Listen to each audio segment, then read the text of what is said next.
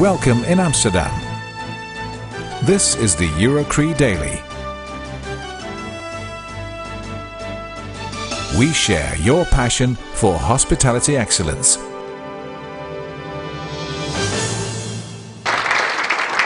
Thank you. Always difficult at the end of the afternoon to keep everybody awake, but I will give it a shot.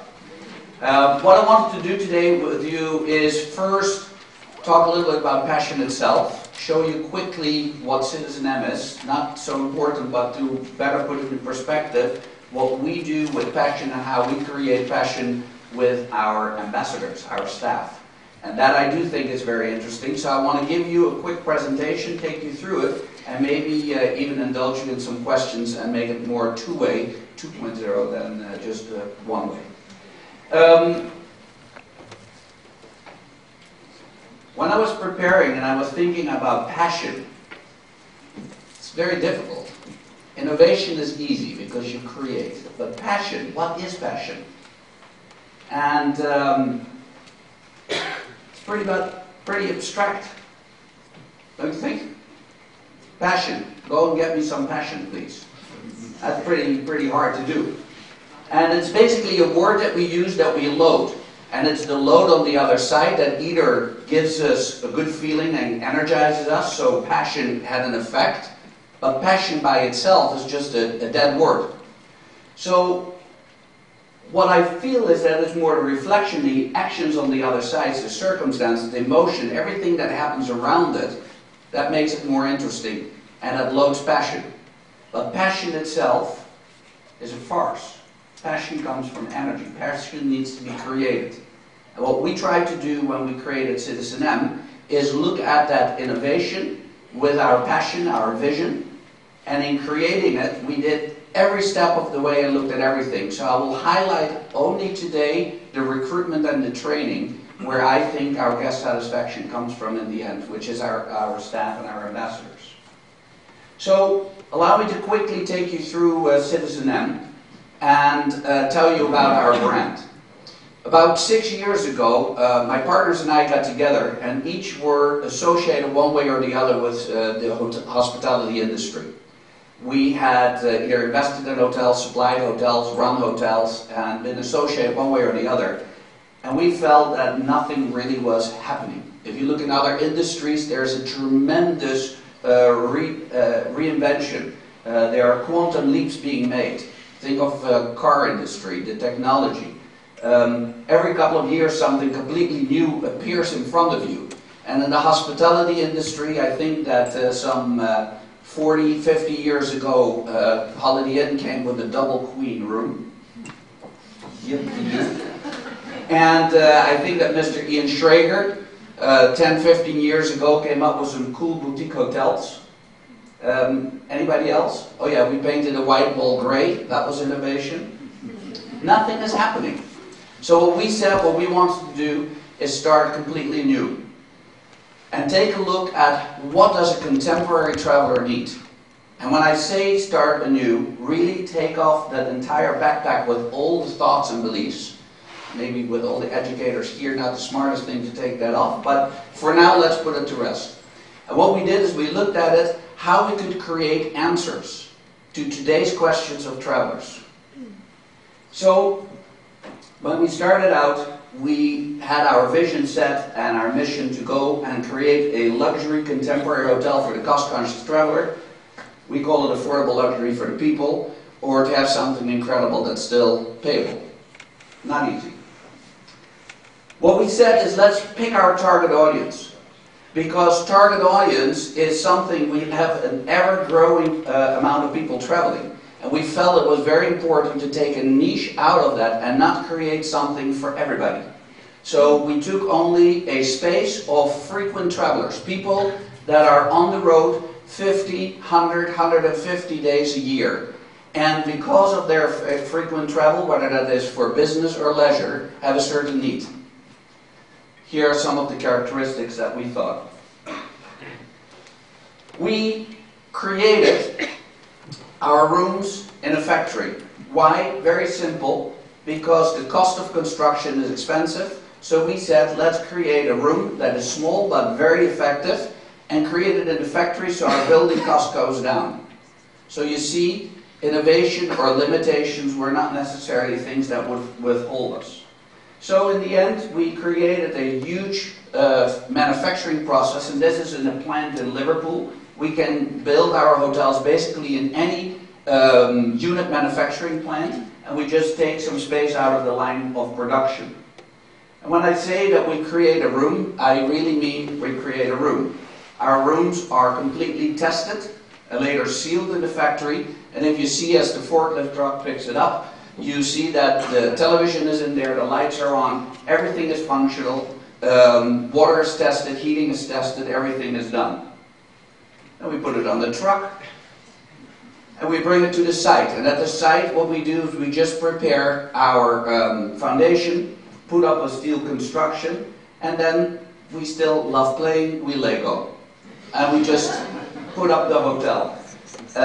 In the south of Amsterdam, we have a hotel that the stacking of the building took 15 working days. There were people that went on vacation and came back and found a hotel in their backyard.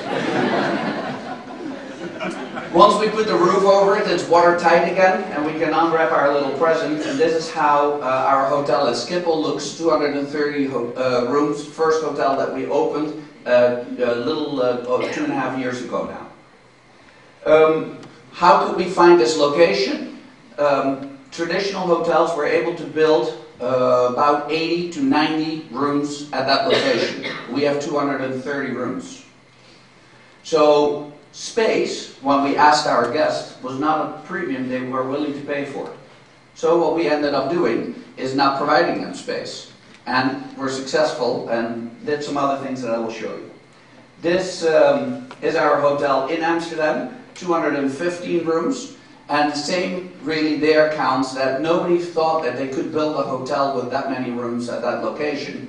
And what we do is we nestle our hotels close to 5-star properties.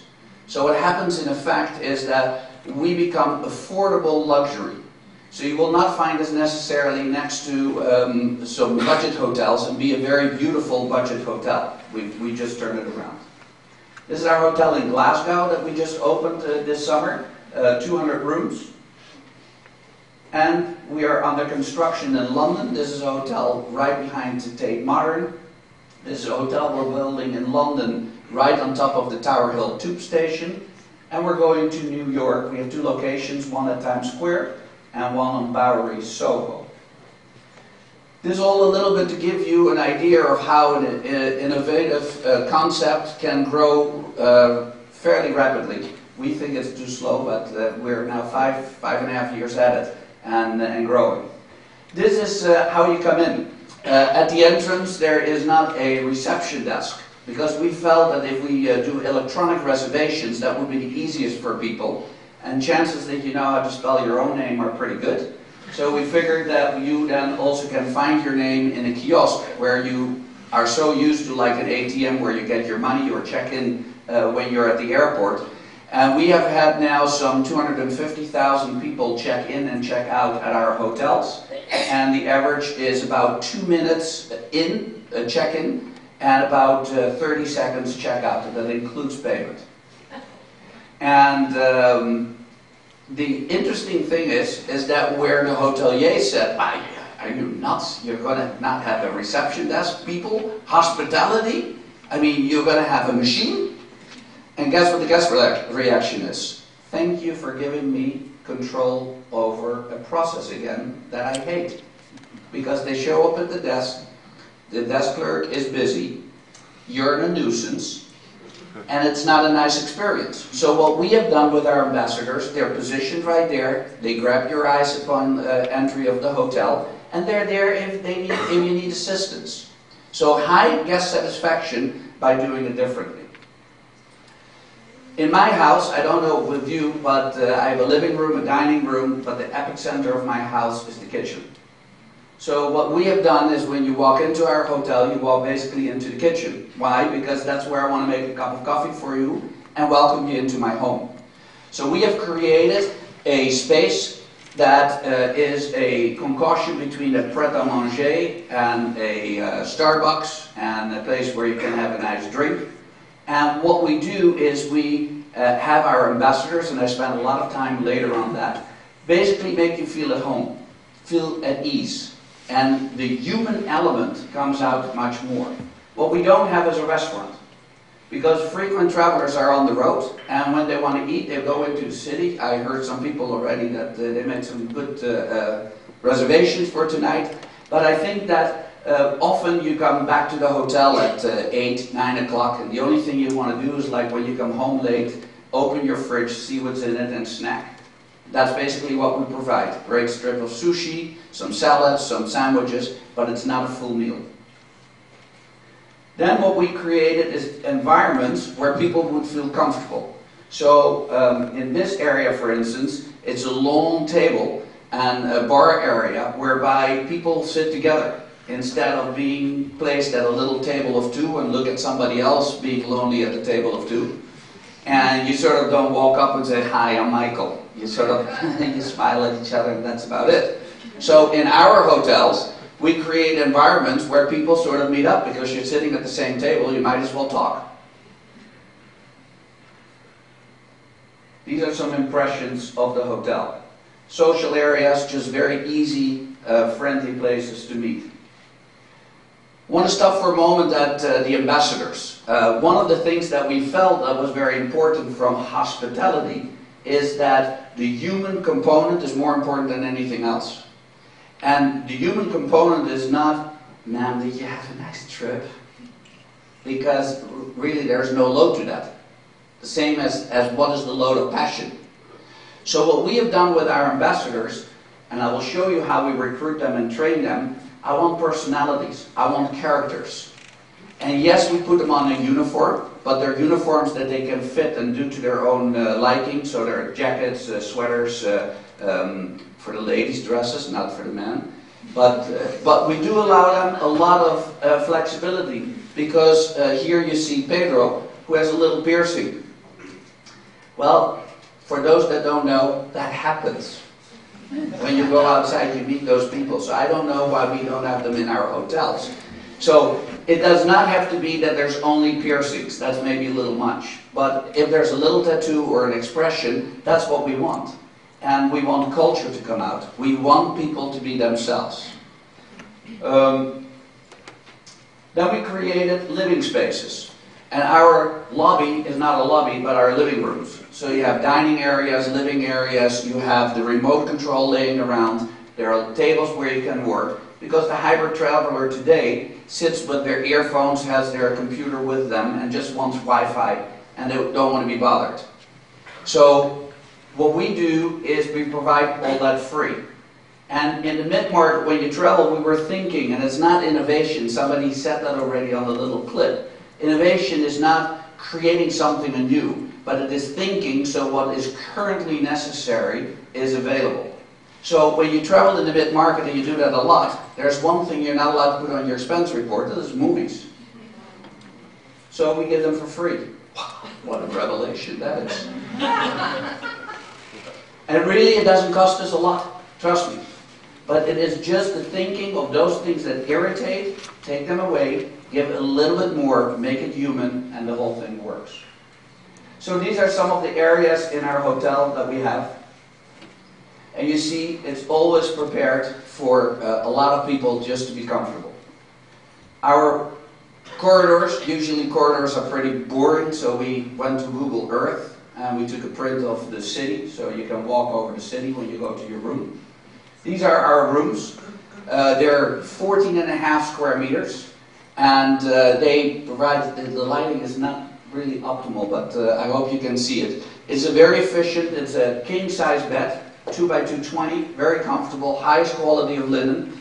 We have 2 cylinders, one is a shower, one is a bathroom, and we have in the room a lot of gadgets. So the gadgets allow you to, for instance, from one handheld piece, a little mood pad, to control the window treatment, the temperature, the lighting, the television. So you can do everything. Thank you, sir. Perfect.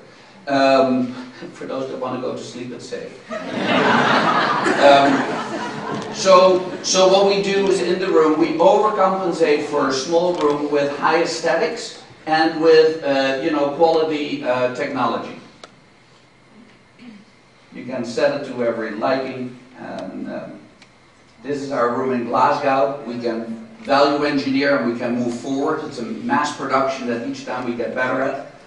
This one is 20% cheaper after the value engineering. We took out all the special pieces and are now taking off-the-shelf pieces to construct. We won a lot of awards, very nice, but it's all the industry patting each other on the back. There is one award that we really are proud of, and that is where I think the story that I want to tell you today begins.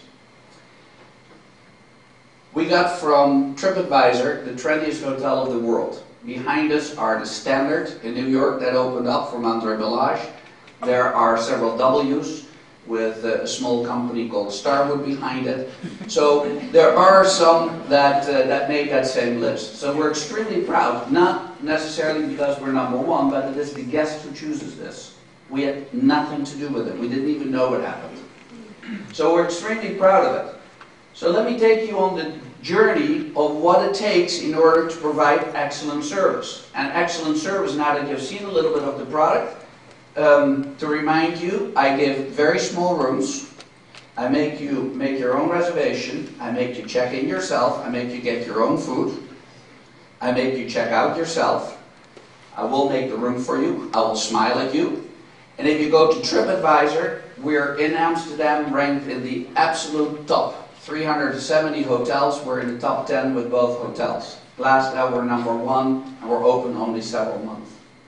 So how can you get guest satisfaction that high when an average hotelier would say, yeah, but you're not doing anything for them? That's right.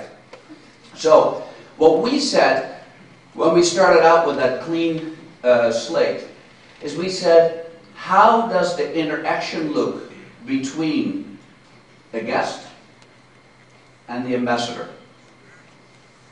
Well, I saw that happening. I wanted friendly, I wanted human, I wanted kind, I wanted sympathetic, I wanted honest, I wanted quick, caring. So I couldn't describe that. And then I said, well, if I see how that interaction is, then I also know what type of person I need. So if I recruit that person, then I need to provide that person with an environment where they can be themselves and create that feeling. And if I create that environment, I might as well put a manager there that knows how to manage those environments. So ultimately I know what type of manager. 9 out of 10 go the other way around. They start with, I'm the manager, and I'm going to tell you how service is delivered. So we looked at it the other way around. And what we said is, how can we then hire people that have that ability in them? Should I then look at hoteliers with training and know how to make a cup of coffee? Or should I look at and search for very nice people? And now you all yell, Michael, you're going to look for? Correct. So, what we do is we created workshops. With every new hotel that I open, I do the workshops while the hotel is still under construction. And we go online, we create a long list of applicants, and out of the applicants we screen till we have about 50 people that we invite for the workshop. And the workshop is 4.5 hours on a Saturday morning. So if you want to be hired and you go for an interview that takes you 4.5 hours on Saturday morning, you might as well like that job, right? Then what we do in those workshops, we basically have screened the people, we invite them to come in, and we do that in the construction site itself, because they might as well come to a place where they're going to be working and see what it is, how we create it. We register them, and these are our own citizenM team members that help out. But for instance, these are 2 people that have absolutely nothing to do with HR, have nothing to do with operations, but they're there because they're passionate about what we have created together. After we have them come over, we do nothing. We have a good cup of coffee, we have croissants, we have Danish, and we do nothing but observe. And all of a sudden you see 50 people come in that don't know each other at all, but are all roughly the same kind. And we just start observing. And for about half an hour, you see those people come together and become passionate about just meeting each other. Well, they're human beings. That's a first good step. Then what we do is we put them around, and you see a little bit how we decorate, you know, the lobby then under construction, and we welcome them. And during the welcome, I basically describe, as I did to you real fast, but a little bit slower, what we are aiming for with citizenM. So we gather them around, we give them a presentation, and as you see, it's not like sit down and relax, though. This, you know, it's an active environment. And then we divide them in groups. And as we divide them in groups, what we do is we do different workshops. So what type of workshops do we do? The first workshop is you get blindfolded in pairs of 2. And you do food tasting. Why are you doing that at a recruitment day? That's a strange interview. But what we see is teamwork. And what we see is trust. So you see behavior already that is deeply embedded in people. And you see it in an environment that they have long forgotten they're there for an interview. So that's the first session. Then we break and we go to the next, and again we, for 10-15 minutes, let them mingle. And the next one is we give them a piece of white paper, we give them tons of magazines, and we said, okay, express yourself what citizenM looks like to you. And you do that in teams of 5. What they produce, unimportant. Very important, how did it work in a team of 5? Is there one doing everything? Are they talking with each other? Are they sharing tasks? Is there individualism? So you all of a sudden see different elements again. And again, what the outcome is totally unimportant. This is one of those outcomes, and you see it is unimportant. Then we take them to a workshop that is very, very important.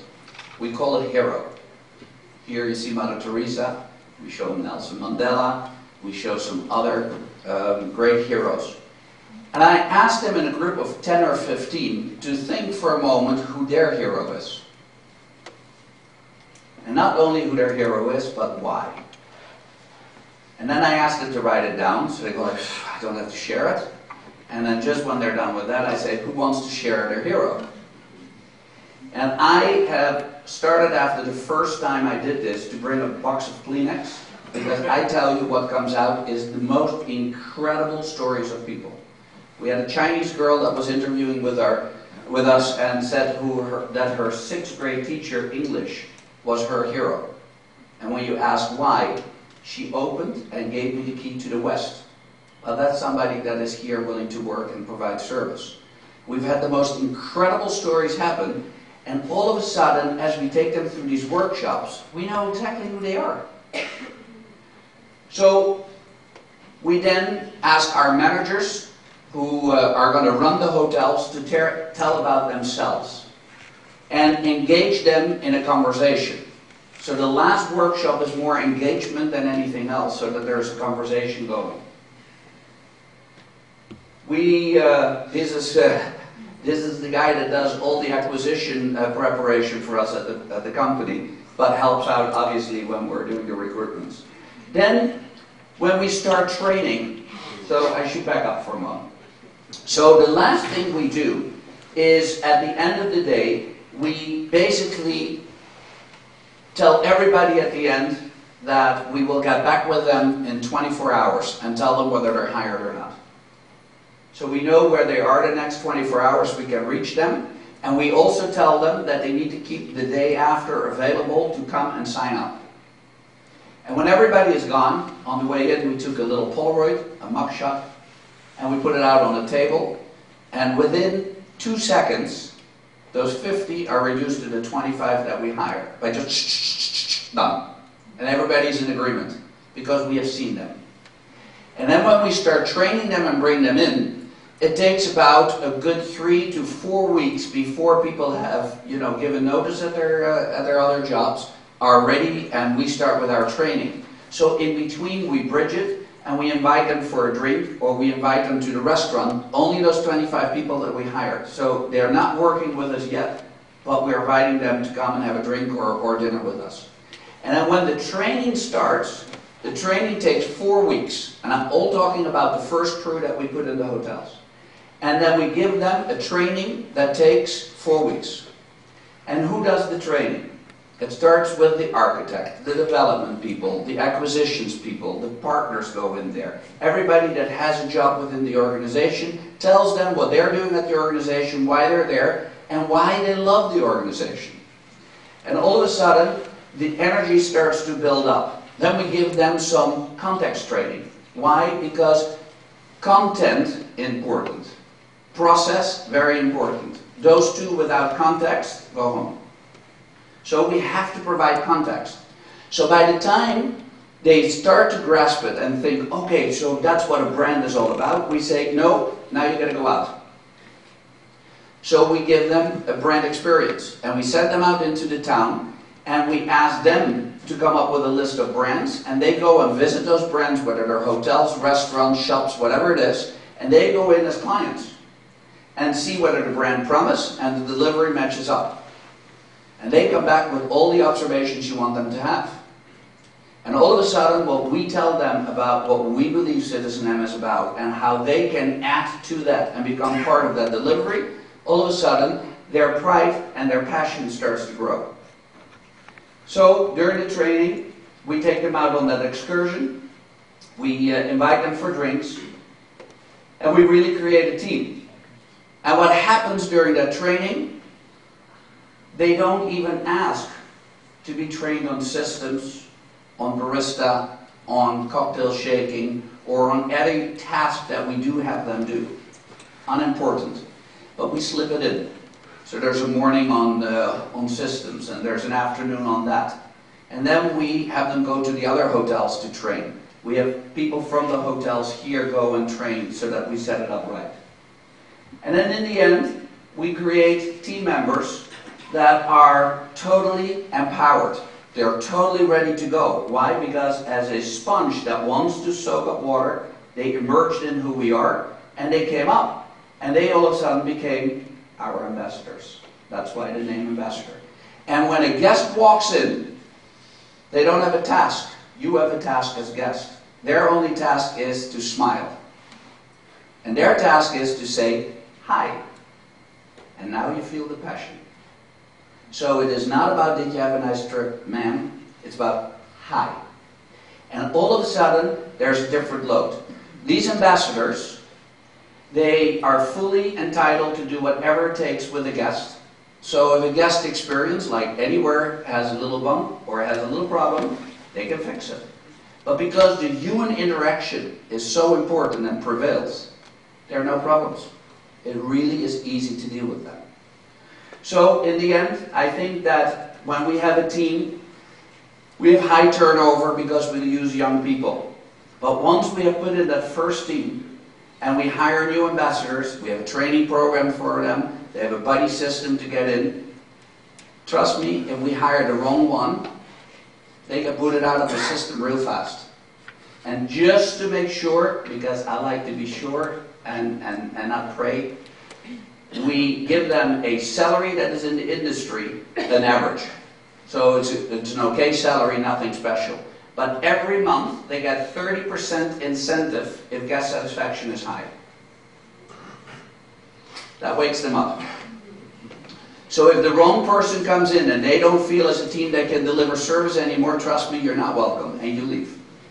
And if it's the right one that can come in and participate, it happens. So 2 years later at Schiphol, a year later in Amsterdam, and in Glasgow opening, we have a passionate team that delivers innovative service in an innovative environment. And all we have done is taken the little word passion that really doesn't mean anything, but loaded it up. And that's basically our story. So here you see a happy ambassador. And if there are any questions, I gladly entertain them.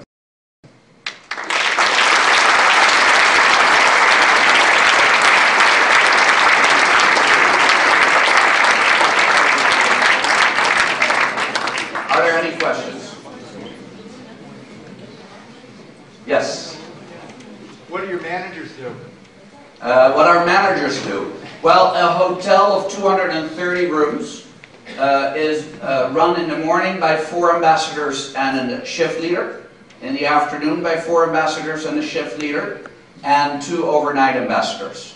And they do about 180, 190 check-ins and check-outs, and do all the food service and provide all the award-winning service that we give. The manager is somebody that is passionate, can guide teams, and their responsibilities are very limited. They need to schedule, so the team scheduling, which is very important. And the second thing that they do is ordering the food and beverage from par stocks. We do the contracting, we do the accounting, we fill the hotels, we do everything else. So they are in charge of the team. That's their responsibility. And we had 45 GMs apply for us in Glasgow when we opened up this summer. And people that had worked with great companies like Oberoi and were even educated by the Oberoi School. We had lots of managers, and I hired a gentleman that ran nightclubs. No hotel experience whatsoever. But what he was good at was to coach teams like this. I hope that answers your question. Thank you. Yes? How does the housekeeping operation work in the hotels? Very good. As we looked at everything anew, I said, well, housekeeping is really a specialty. So we felt that if you are good in facility management, you bring down the time and the quality goes up that is required, thus your expense. And then, as you know, in the hospitality industry, we don't buy our linen, we rent our linen that goes with the cleaning. And then I said all of a sudden, well, if I marry those two, and they do also my logistics of all the things that I store in the most expensive locations around town, then maybe I can pay them by a cost per occupied room.